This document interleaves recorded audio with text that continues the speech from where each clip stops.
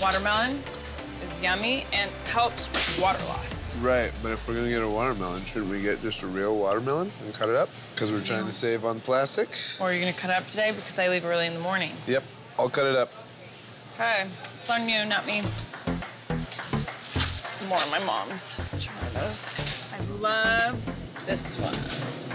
But aren't we trying to reduce the amount of packaging that we're consuming? Because every meal for that is just so much packaging. I don't know if I'm gonna be able to make food and store it. That's okay, I can make it. If you want them, we can get them. I'm just saying, I thought that we both agreed that we were gonna make a concerted effort to be better. It's just, everything's packaged, so it's kind of tough. Yeah. Oh, you know what? My mom's with us next week, and she loves... Is it this water? Let's just get every piece of plastic in the store.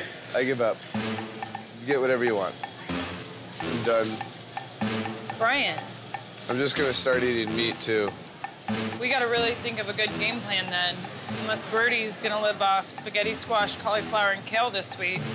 Wouldn't be the worst thing in the world. My husband's been really disappointed lately because he feels like he hasn't been as environmentally friendly in his lifestyle as he used to be.